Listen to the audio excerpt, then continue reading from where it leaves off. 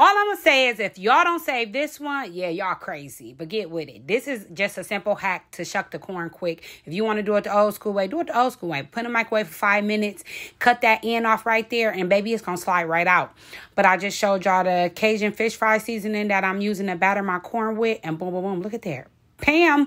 And no, it does not pre-cook your corn or none of that. You still got to boil it for the same amount of time. 10-15 minutes. I boiled it in butter and salt.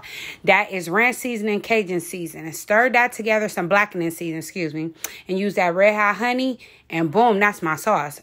Thumbs up, baby, because it was slapping. My little helper came, my little 3-year-old cutie. I know. Not butter, honey. He wasn't feeling the parsley. He was like, Mommy, I do not like that parsley, but that's cool. That's buttermilk, my fish fry seasoning.